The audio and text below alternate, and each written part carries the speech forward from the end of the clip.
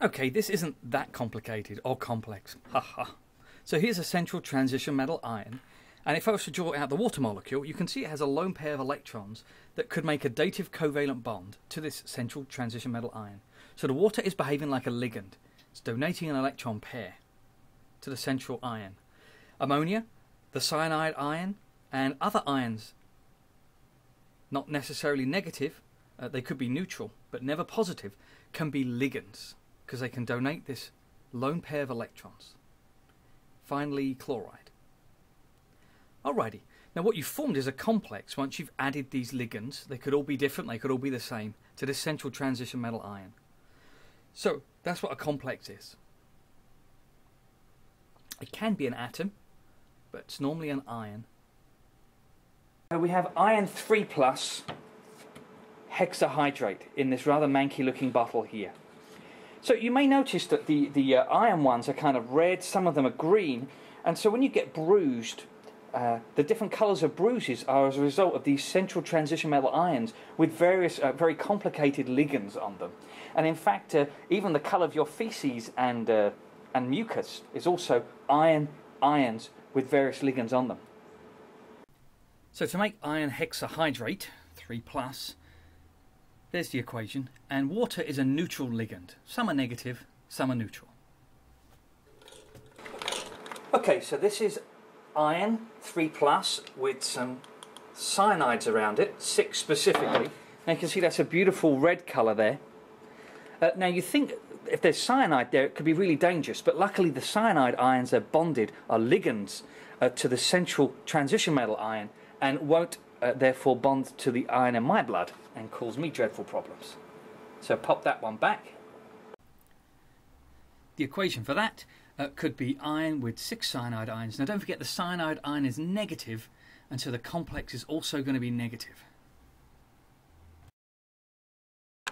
Okay, so the blue solution is still copper 2+ ions with 6 water molecules around it, forming a copper complex, hexahydrate.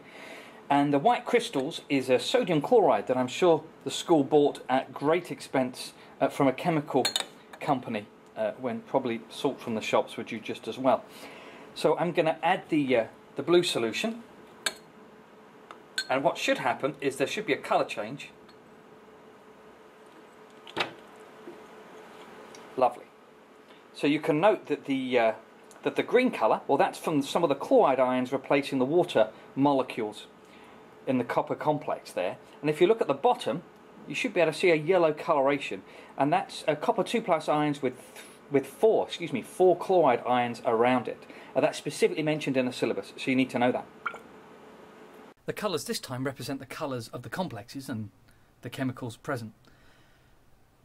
So the light blue colour turns to yellow as copper tetrachloride complex is formed. And the green colour, well, that could be some blue and some yellow, or some chlorides have replaced a few of the waters. The ligands have swapped over. Okay, so this is a copper 2+ ion surrounded by 6 water molecules. The water molecules are ligands.